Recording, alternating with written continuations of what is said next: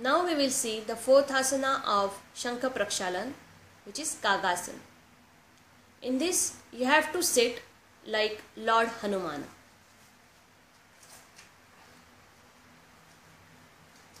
First leg should be bent and you should be on toes, and another like shown. Hold your hands on your knees.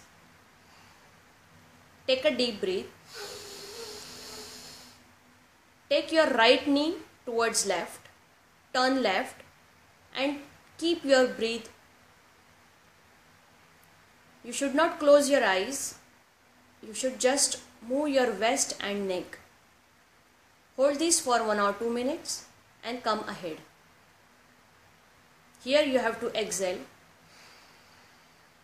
Same way you have to do it for other side. Change your legs as shown. Hold your hands near knee. Press your left knee towards right. Take a deep breath. Turn right. Hold it for 1 or 2 minutes and come ahead. Here you have to exhale. This is Kagasan.